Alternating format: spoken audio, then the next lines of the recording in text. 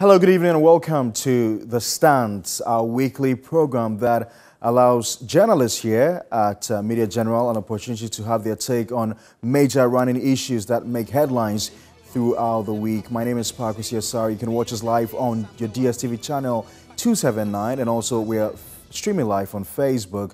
Tonight, I'll be joined by Emmanuel Kwame Amu, an online editor, and Rosina Owusua Foster, who's an editor with our sister station, Onya FM. Martin Sedudata will also join us later in the discussion. But before we delve into matters for tonight, let's begin with local news highlights.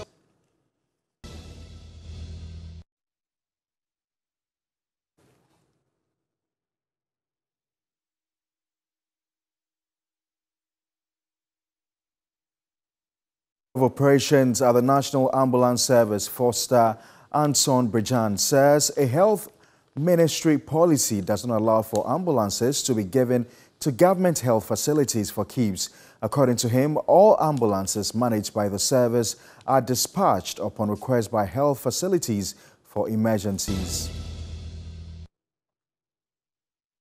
Also, President Akufo-Addo joined the Ghana Police Service to commemorate the Police Memorial Day. The flag and wreath-laying ceremony at the National Police Training School was to honor 8 police officers who have lost their lives in the line of duty this year. Also, a group concerned youth of Agona Swedro in the Central Region has embarked on a protest to register their displeasure over the poor state of roads within the township. This is the second protest in 3 weeks over roads in the town.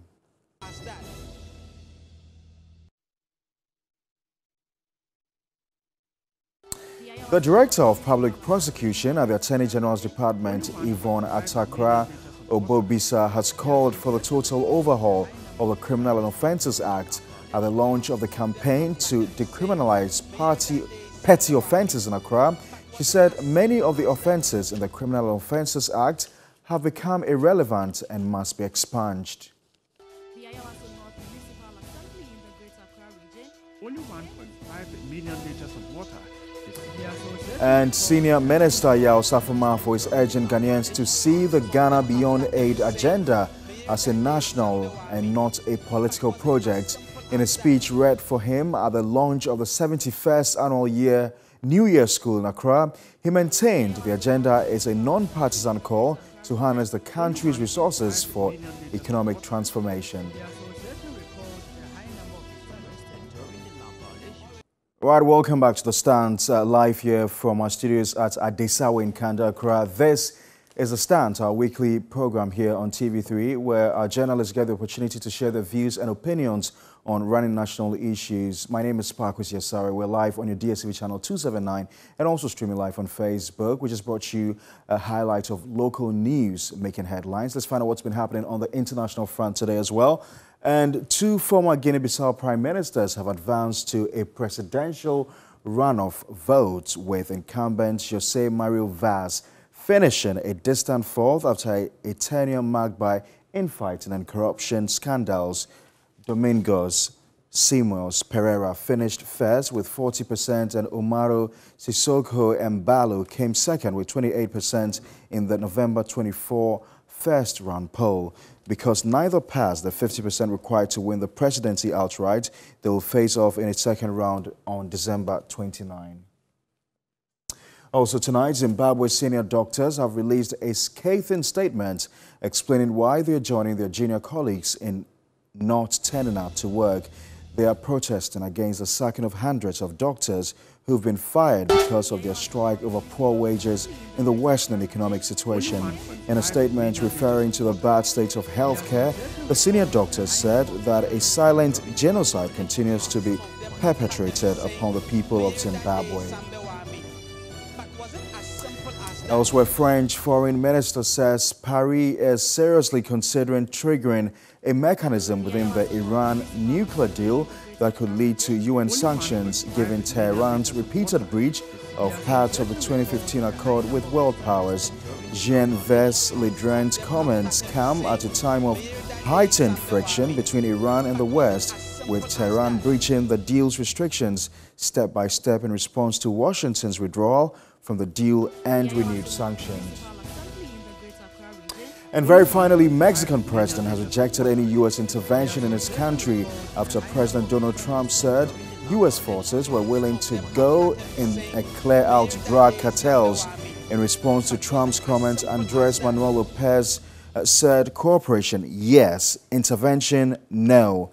President Trump announced on Tuesday he will legally designate Mexican drug gangs as terrorist groups.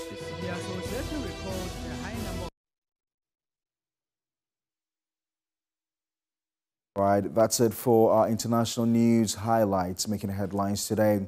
Let's begin with our very first story. And government has commenced a scheme for large-scale buyers to directly meet with farmers to purchase their produce as part of efforts to deal with the high production in parts of the country.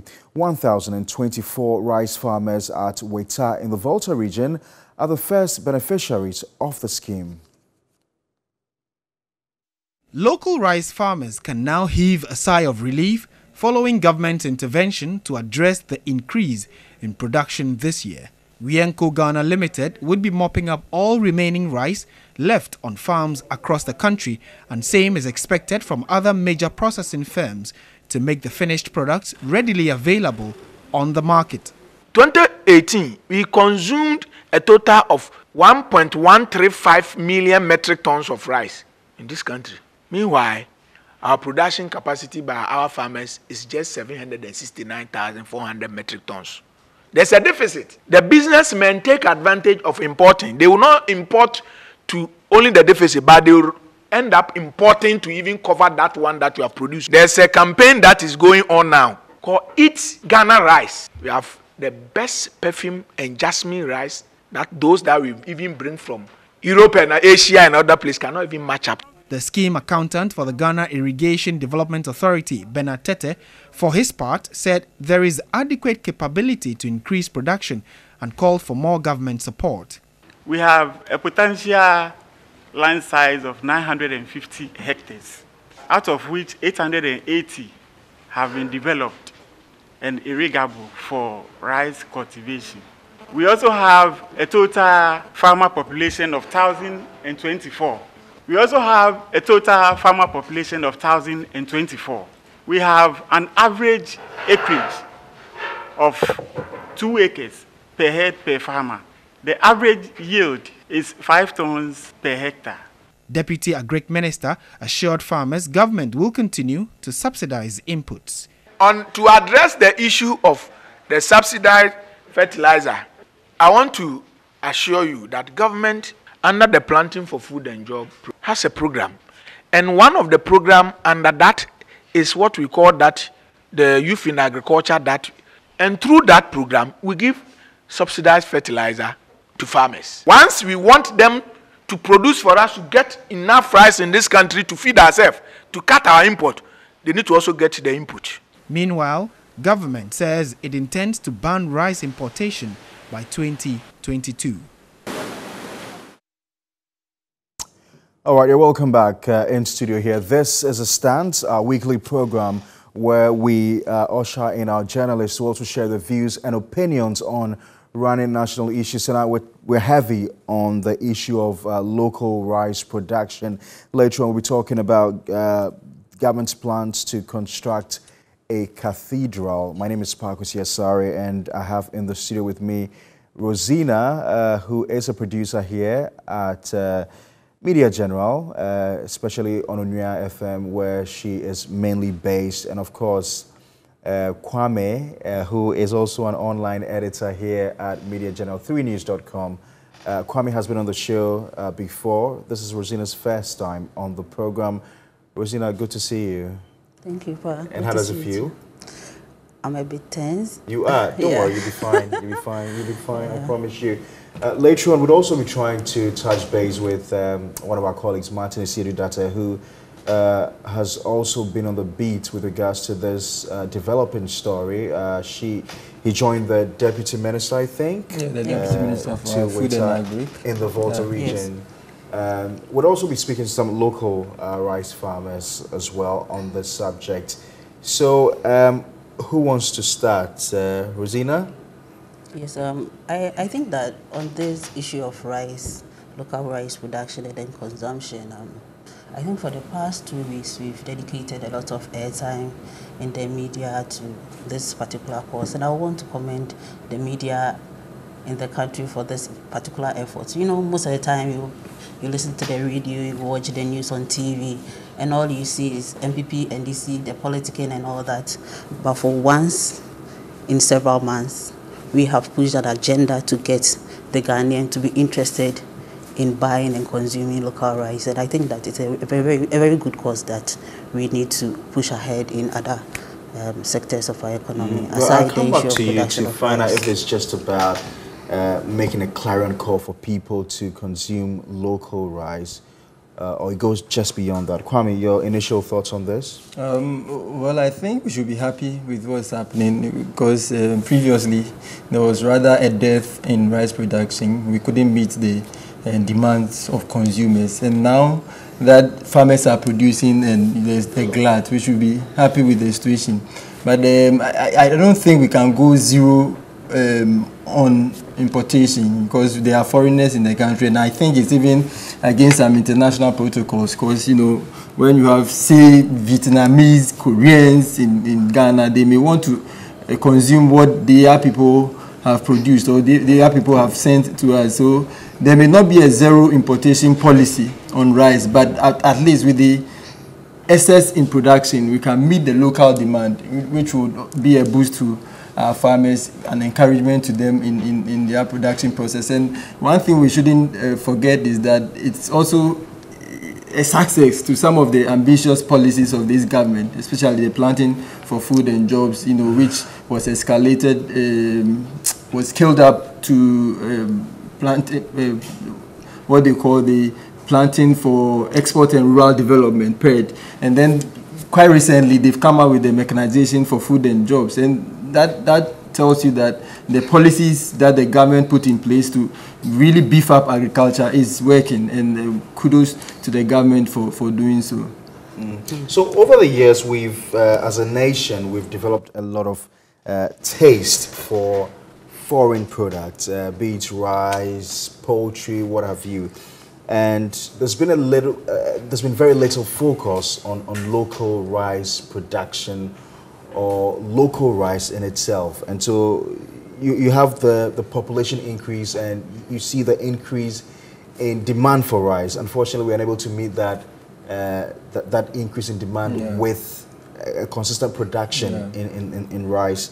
And like you guys are saying today, we're seeing that clarion call for us to get into rice production, for people to develop a taste. I think it's going to take a long process. It's going to be a gradual there must process. Be a deliberate policy. Exactly. Yes. They should be purposeful in letting the locals consume the rice our farmers grow. Other than that, we'll still have the taste. That's why I'm saying that there will not be a zero no importation policy on rice, because definitely you have foreigners in the country, foreigners who would want to eat what their people have grown out there. So there will not be a zero importation. No, but even with that, it's about government protecting its own. No, but we saw, yes, I think that this protectionist approach of getting rice banned in the country, I heard in some quarters that by 2022 they want to ban the importation, the total ban importation of rice. I think that is wrong international protocols. We are citing the examples. Ban the importation. Yes, we are citing the examples of countries like Nigeria. We don't have the population muscle to be flexing around like Nigeria. Nigeria has over 200 million people. Lagos alone has 22 million people. And Ghana? I understand Martin is serious that is on the phone lines. I know Martin's on the phone lines. Please give me some time. I would indulge Martin. Guys, let's go ahead. So I think that the total ban on the importation of rice is not going to go well. That tangent should be reviewed. I think that we should encourage more people to consume local rice or Ghana made rice, and then help these farmers who are struggling with a myriad of challenges. You have issues with irrigation. Most of them have to rely on the natural weather. If they can expand irrigation facilities in those areas where rice is grown, and mind you, it looks as though all parts of the country could grow rice. Every part of the country could grow rice. I think the major challenge has to do with the marketing. If these farmers are given guaranteed markets, Because I mean, within the value chain, there are challenges with regards to production and processing. Yeah. And these challenges can be addressed, for instance, with regards to the production. Sure. If they're supported with quality cereals, in terms of the quality of the rice that is grown and all that. And then when it comes to processing, there's a manual and there's the mechanized form mechanized form, which has to do with combined harvesters and all that. All these things help in the eventual quality process. Sure. And then after that, the ready market, in terms of transportation and all that. I think that the market is there. The market is there. And our quality of rice in Ghana is better than even what Nigeria is boasting of now. Nigeria has closed its borders to the importation of rice, not because their rice is good. You know, our rice is of a better quality than Nigeria. But I think that the challenge has to do with the kind of support that these farmers need. We talk about warehouses for them and all that, one district, one warehouse, one what and all that. Rice doesn't need warehousing. It needs silos where the temperature in there can be controlled so that rice can be stored or the grain can be stored for a long period of time so that these farmers will not lose their produce. You saw the videos that we showed. Some of them, their paddy rice have started sprouting again. That is loss of money. That is millions of Ghana cedis that is being lost. So I think that some of the issues that these rice farmers have come up with, the challenges that they face, storage facilities, even the road network to these areas are very deplorable, and these have to be addressed. If these things are addressed, I think that they will have a bearing on the value chain, and then at the end of the day, we'll get the kind of rice that we are expecting to have to consume. They have issues with broken rice. At the end of the day, they go to the mills. They have only one mill in all the 5 regions of the north. We have only one mill, you know. So if the mill is down, or if you can't cut your goods to the mailing point, it means that you are going to lose a lot of money. Kindly hold on for me. Let me get on the phone line to speak to Martin. Richie's giving me a lot of trouble. You know Richie, right? The director. He's giving me a lot of trouble there. Papa Rich. Yes. Richie, Martin, hold on for us. Hello, Martin. Good evening. Good evening, Pakwesi, and good evening to the rest of the team. Sorry for holding you on for that long. I understand you've been on a tour with the Ministry of Agriculture, touring a number of places, particularly the Volta region, Weta or so. What exactly did you go to do there? Well, Pakwesi, clearly, I think the entire country was caught off guard. If I can, for lack of a better word, I can say that the entire country was caught off guard by the sudden increase in production of rice.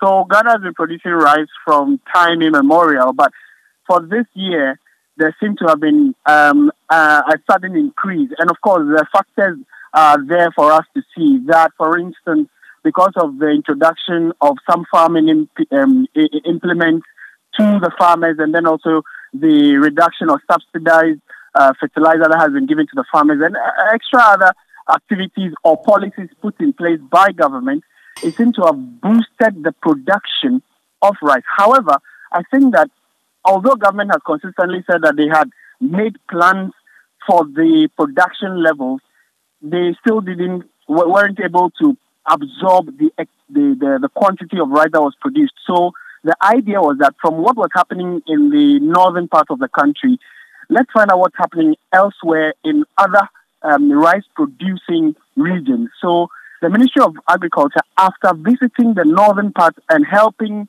the farmers understand that plans are afoot to help them, they went to the Volta region, and apparently the story was the same, that they were producing excess rice, but then they didn't have off-takers or millers or individuals who could buy directly from the farmers. So the new strategy or policy or scheme, for which I think it is, the new scheme being introduced by the ministry and government for that matter, is to get the major buyers to go and meet with the farmers so then they can buy directly from the farmers. And so that was a premise for our visit to the Volta region.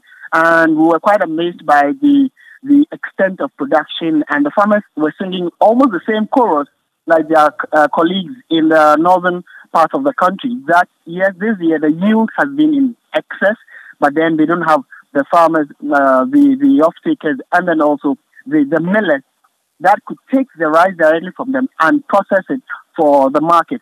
I mean, comparatively, and I've enjoyed the submission from our colleagues in the studio, very knowledgeable. And I just want to commend them for that and add that we all know about what is happening in Nigeria and how government of Ghana can take advantage of the fact that even the ban of the closure of the border is more like a blessing in disguise for us. So let's take advantage.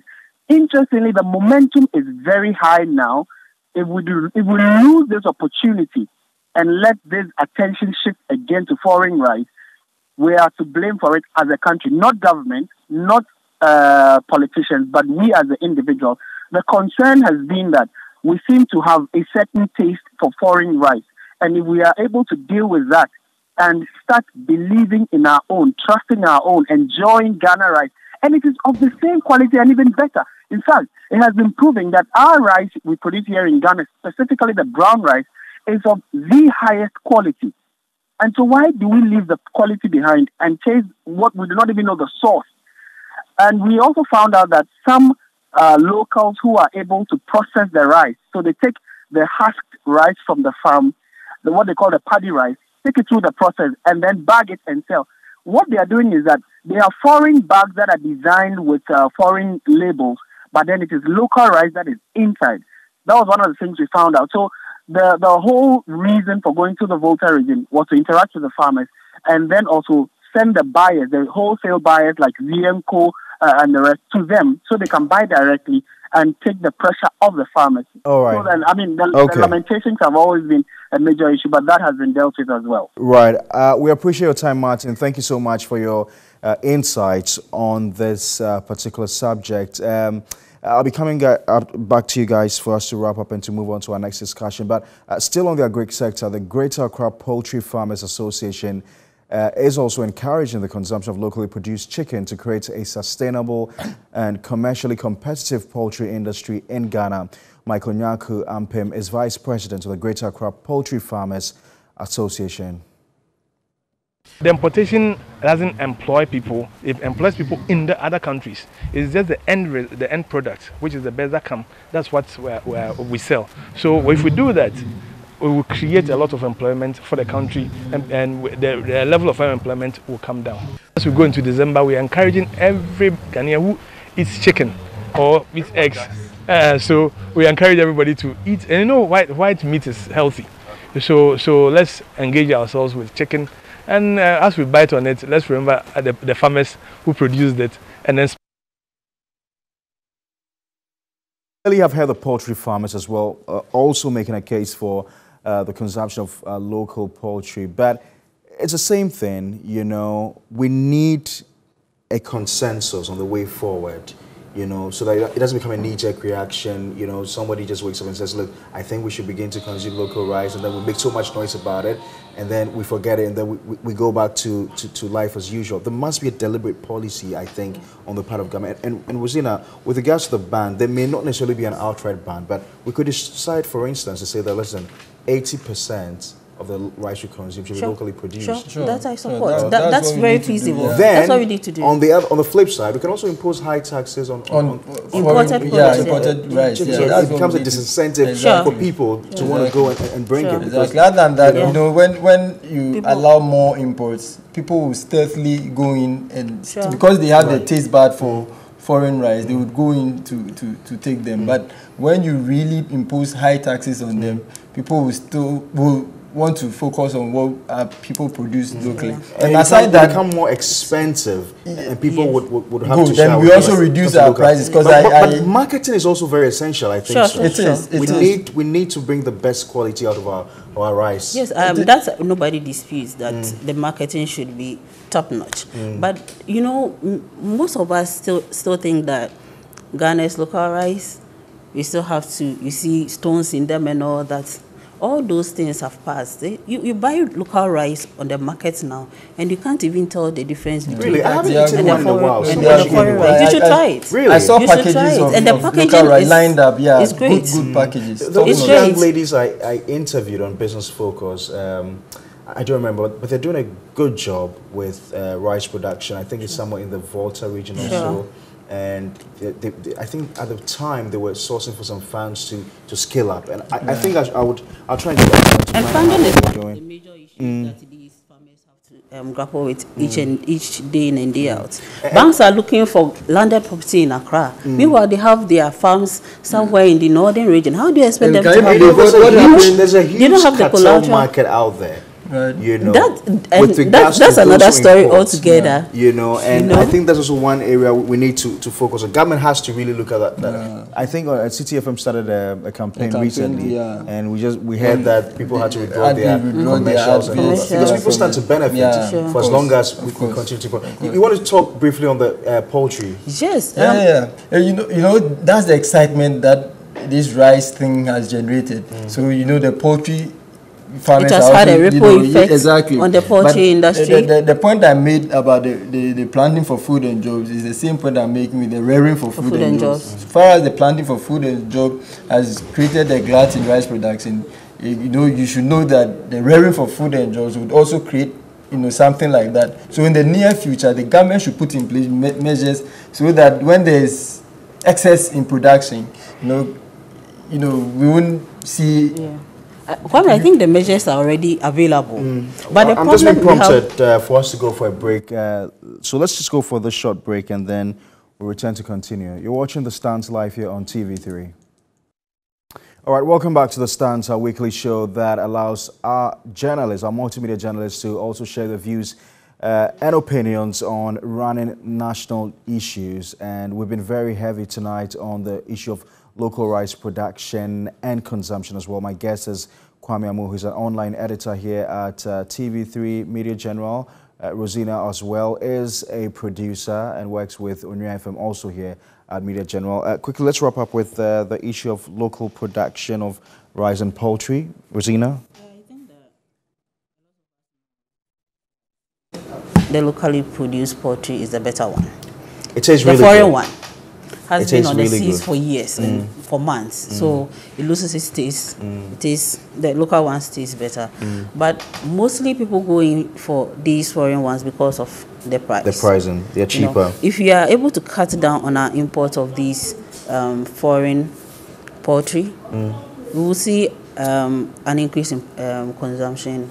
Not necessarily. It won't work automatically. Nigeria was able to do that under Obasanjo, where they banned the importation of poultry. But the issue about capacity is very important. You need to make sure that there's high demand for chicken or for poultry and poultry products. And so before you intend to ban them, you need to ensure that there's a capacity. But our farmers have the capacity to produce what you want. So what we have to do is we should have the policies it brings. We need that capacity to be enhanced. We have the capacity. Before we can. Before we can. I think the capacity is. But the real issue, the local chicken, the local bird it's quite expensive, and that's because of the feed. Yes, it's very expensive. It takes about 70% of the total cost. And on a light note, the local ones are stronger than the foreign ones. They are. That's true. They are. So it is very good. Maybe if government can support the farmers with feed and all those, it will maize and all those things. I should say government should up its game in the agri mechanization policy. It has recently launched the mechanization for food and jobs as part of the overall planting for food and jobs program. And if government ups its game in that sector, that is mechanization for food and jobs, I think will be good to meet the consumption demand of the population. And I think about 2 weeks ago, one of our colleagues, Josephine Frimpong, was in Morocco with some farmers. They went to understudy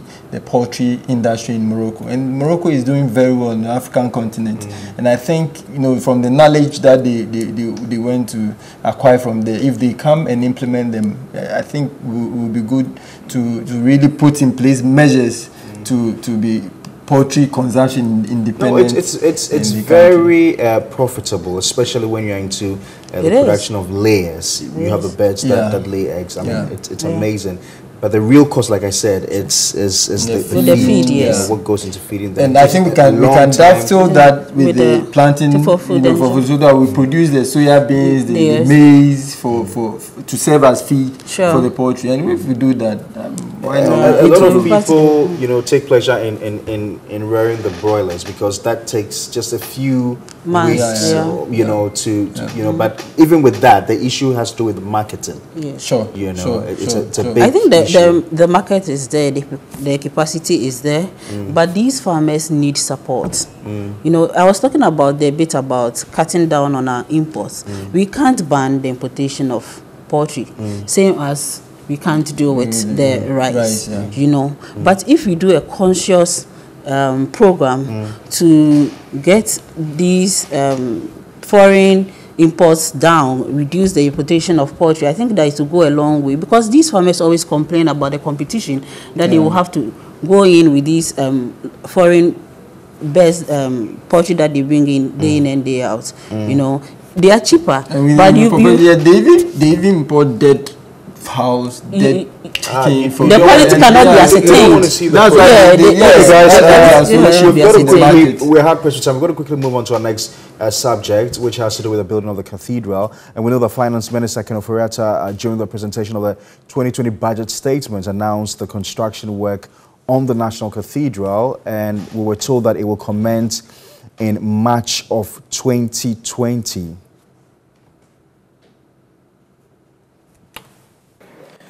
The interdenominational National Cathedral that will be located in the heart of the capital stands to help unify the Christian community as a place of worship and promote the national conversation on the role of faith in building Ghana.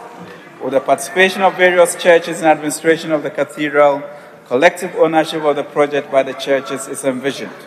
The Board of Trustees and the Secretariat have been established, and preparatory work for the construction of the cathedral have begun. Procurement processes to select a contractor are expected to conclude by the end of the year, and construction is expected to begin in March 2020.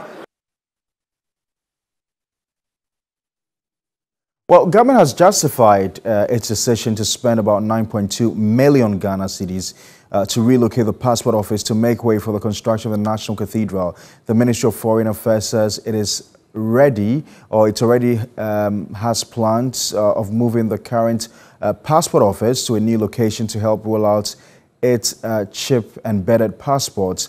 Now, the minority in Parliament is already raising red flags over the issue, but is it prudent for the nation to spend over 9 million cedis to relocate the passport office now? There's many more questions have been lingering on the minds of several Ghanaians, and I'm sure they've been living on the minds of our journalists as well. Rosina, your take on this? I have a question. Why do we think that building a national cathedral is a priority for Ghana? Haven't we gone beyond that argument? Yeah. We have. We have. But with these issues that are coming up, we still have to revisit this issue again. If we had not made the decision of building this cathedral, we may not have found ourselves in this issue that we find ourselves in now. Building a national cathedral, really. But I think we can't stop them for now. Just like Pakuzi said, we've gone beyond that. Now they are demolishing structures. The president has inaugurated the board of trustees. There's been fundraising in February. So now we've gone beyond that. But what I should quote the president. He said it is a priority of his priorities, which means that he's going all the way to get it done. But I think what I find a big problem with this 9.2 billion cedis into a new passport office is that, already we have 4 passport offices in Accra. Already we have 4 passport offices. And a new one in Tema recently. Good. Why won't you rather upgrade the facilities in the Greater Accra? There's one at the Accra Digital Office, which is doing so well. I've filled passport forms for people. We go there, within minutes, they get their passport done. Within 10 days, they are made to come for their passport. So why don't we upgrade facilities and such, but rather want to go into vote 9.2 billion cedis for passport when there are basic social amenities we've not been able to meet. So I think government need to set some priorities right. What is this chip embedded passport? All good and well, but we need to rather concentrate on the facilities that are available. There's one at Kim with the old passport office. There's so throngs of people go there for their passport. I talked about the digital office. Aside the ones in the Greater Accra region, there are others. Koforidua has one, Ho has one, Tamale has one, Kumasi, Sunyani, Takoradi. So we should rather upgrade those facilities than rather go in and build a new one with 9.2 billion cedis when there are basic social amenities we've not been able to meet, especially with the free SHS where dormitories are lacking in some schools, you know, hospitals we are lacking, ambulances are not available, and so on and so forth. So it's the relocation of this passport officers costing 9.2 billion cedis. Yes. Yes. And we are devoting the money to build a new. We're told the cathedral is estimated to cost $100 million. Yes, $100 million. Of which government will provide seed money. Of 20 million. 20 million, which is 20 million. In the Government was going to provide only the land. The land. And now we are hearing about 20 million. Yes. So some people have said that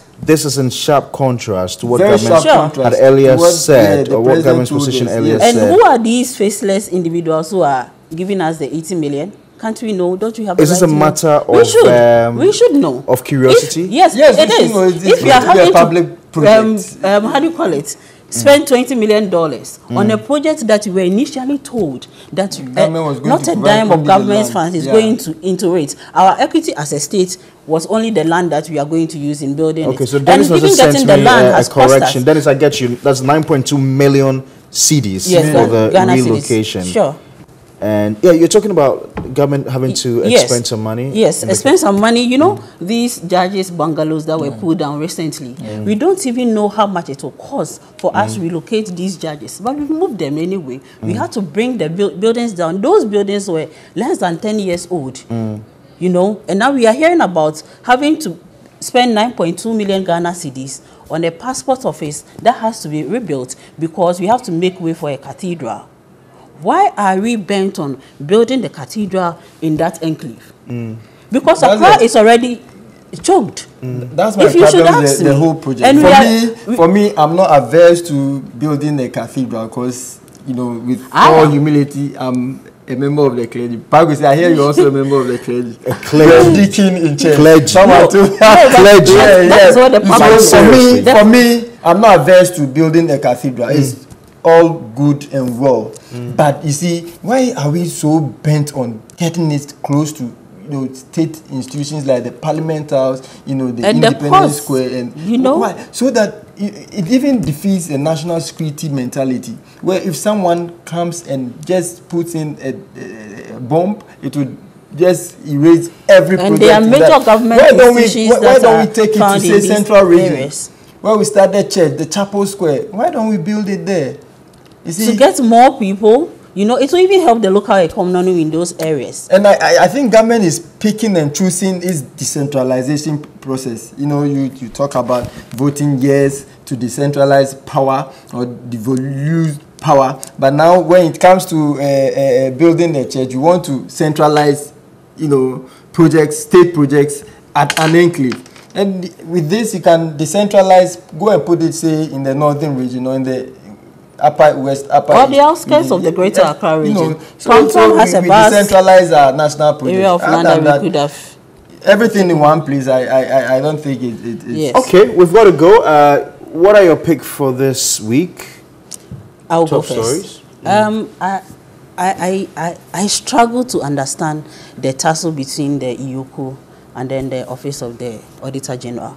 I think that there should be an out-of-court settlement on this issue. But nobody's in court. We are in court already. The Auditor General is the Auditor okay, so the Auditor General has gone for... Because the bad blood between these two institutions, it's not going to help our fight against corruption. But there's nothing wrong with him going to court. There's nothing wrong with it. But after the ruling, there is going to be a loser and there is going to be a winner. And after the ruling, if whichever way it goes, it is going to better entrench the already acrimony that is from the Iyoko yes, suggesting that it's going to go ahead and that it's got the powers to investigate. Sure, nobody is disputing that. So and that's why I think the Auditor General's going to court is material, because we need to get the interpretation. We are not saying it's immaterial. He believes that his rights as an individual has been trampled upon by the Iyoko. So I think that he has a point of going to the court. People go to court and want to have an out-of-court settlement, not because they don't have a case, not because that they don't have a case. I think we need just, it's not to litigate, yes. It's not to litigate. I think we need to bring finality to this. Sure, but because his suggestion is that Iyoko doesn't have the powers to investigate matters issues the Office of Special Prosecutor. Procurement. Sure. And Iyoko seems to suggest that we do. They have the mandate. Yeah. You know, so we need to bring some finality to this. And so that's why he's in court. So yes, and mind you, this is an issue that got, it was a same petition on matters of procurement. That led to, yes. So we need the conspiracy theory is that not government, but there is an engineering to get him out of office. But of course, the letter from Iyoko today clearly stated that they are not in any way trying to remove him from office. We didn't expect any less anyway. We didn't expect any less anyway. Yes. But I feel Iyoko coming out with a statement. You know, sadly, they said that usually they don't come out to issue statements when they. Why do you issue statements? And these are some of the reasons that, left to me alone, I think that there should be an arbiter in this issue.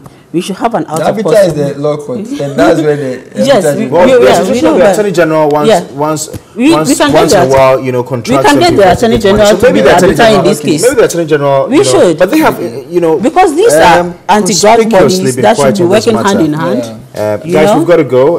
It's 11 p.m. already. Thank you very much for joining us here on The Stands, our weekly show, which allows our multimedia journalists to come and also share their opinions and views and suggestions on running national debates. Tonight, I was excited and privileged to have with me Rosina, who is right here with us here at Media General, and Kwame Amu, his second time. Thanks very much for watching. For more news, you can log on to our website, www.3news.com. Thanks to our producer, Koshi, and also to the cameramen, Amando and Nipens, and also to the director, Richie. Thanks, guys. We'll see you tomorrow, God willing.